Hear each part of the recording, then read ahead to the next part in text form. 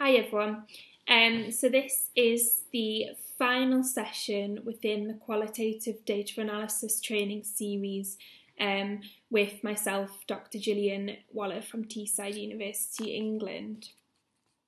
So this is the third session, and it's going to continue the learning and understanding from the previous session around, around thematic analysis by talking about some of the advantages of adopting a thematic analysis approach, but also thinking about some of the challenges and how we can overcome them.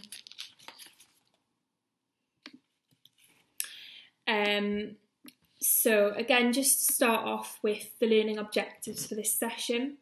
By the end of this third session, you should be able to have a better have a better understanding of the advantages or strengths of using thematic data analysis.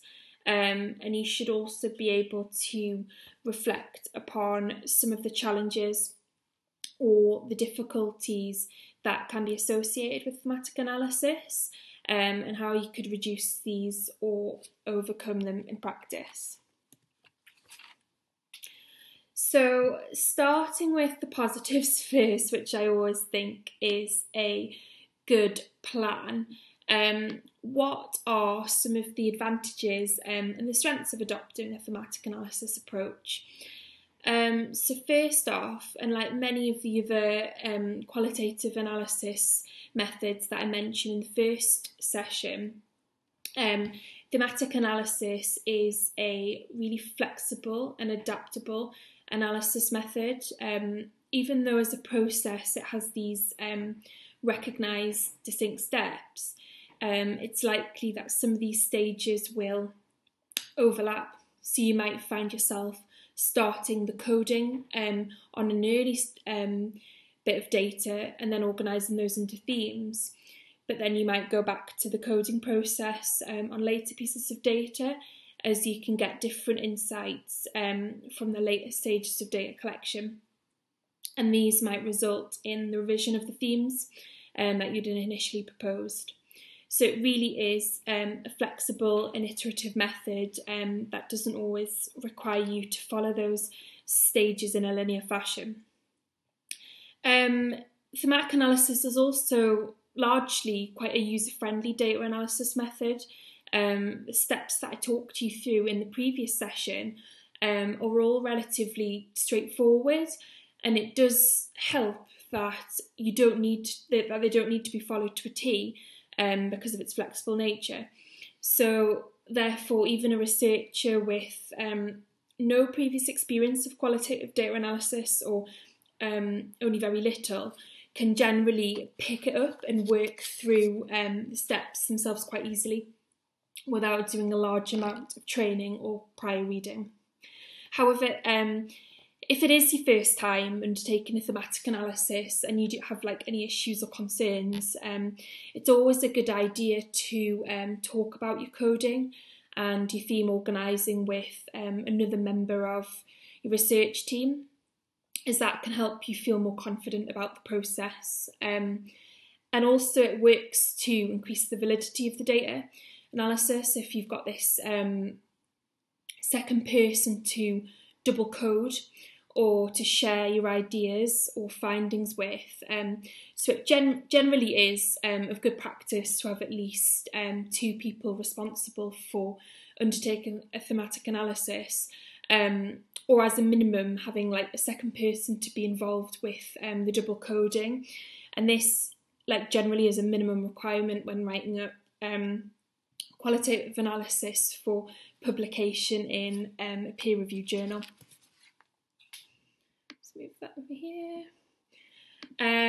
So continuing with the advantages, thematic analysis is analysis method that's really great for exploring participants' knowledge and understanding, and exploring their views and perspectives. So that's why it does make the obvious choice. It is the obvious choice for the qualitative data analysis being conducted within the What's in a Meter project, as when we're looking to explore the participants and the stakeholders' views around their experience and their access to metering technology in their local area, this can be done really well with thematic analysis. And finally, an advantage is that thematic analysis can be applied in either an inductive way, so that's when you're thinking about specific instances to generate a more generalised conclusion, or a deductive way, which is where you're thinking about generalised principles that are known to be true for a specific conclusion.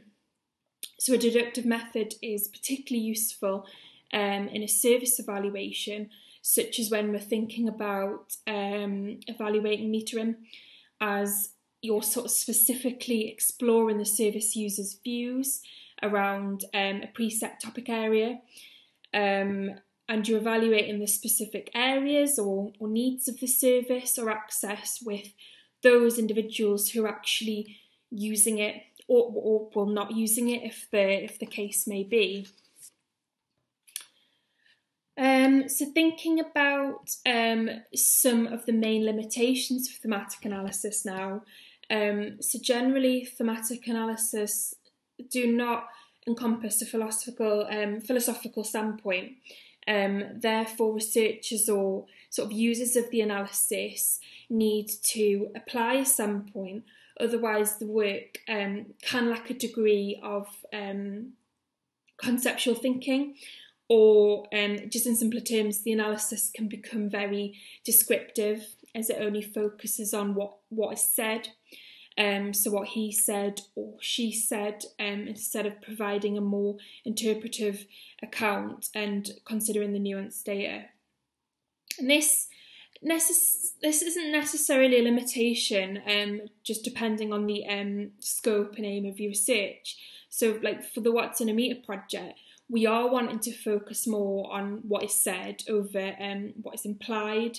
So this doesn't necessarily limit us, but a caveat to this is the fact that we are, like I mentioned sort of in the previous slide, we are adopting the use of an implementation theory, so the normalisation process theory, and that's going to allow us to have a theoretical perspective and will be really useful in helping us to structure and arrange the analysis. Another thing to consider is, again, just move this up here. Another thing to consider is that although one of the advantages of thematic analysis as a method is that it's flexible, the fact that it is such a flexible method can mean it's sometimes difficult to decide what aspects of the data to focus on, and it can be sort of challenging to identify key areas or which aspects of the content themes are the most useful.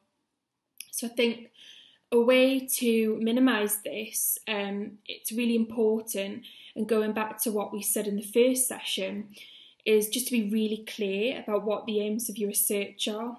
So although this can be problematic and that you may overlook other things, it does ensure that the analysis that you're conducting is as wide-reaching enough to answer your original research questions. And finally, thematic analysis can also be guilty of assuming a collective meaning. And as a key feature of it is that it focuses on identifying themes across the data, therefore it can lead to the overlooking of individual accounts if they are very different to each other. And this is also linked to the fact that it can overlook the language used by participants. As this can be really important when thinking about how participants define the area in question or what it means to them, as this can be apparent by the kind of language used. And although this won't be a big concern within the qualitative analysis in the What's in a Meter project, it may mean that the thematic analysis is not a suitable analysis method to be used within another research project, and therefore it may be more useful to use another qualitative analysis method that can take these into consideration. So something like narrative analysis would be really useful in that context. But this all goes back to really making sure that the analysis method that you choose is the most suitable to explore the aims of your research.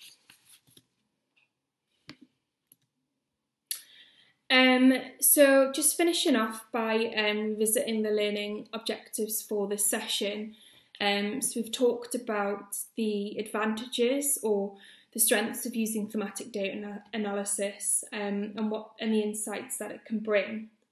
And we've also talked about some of the more challenging aspects or the difficulties that can be associated with thematic analysis and how we could think about reducing these or overcoming them in practice. And finally, just again, some further reading for you. These are just the same textbooks that I mentioned in the previous sessions, as I just think they all offer like a really good overview of qualitative methods and qualitative data analysis, obviously in a lot more detail than these sessions have covered. So thank you very much for watching these training sessions around qualitative data analysis. Hope they've been helpful and given you a good starting point into the world of qualitative data analysis. If you do have any queries or questions from watching these sessions, then please feel free to contact me, drop me an email on my email address, which is just above there, so g.waller@tees.ac.uk. Thank you.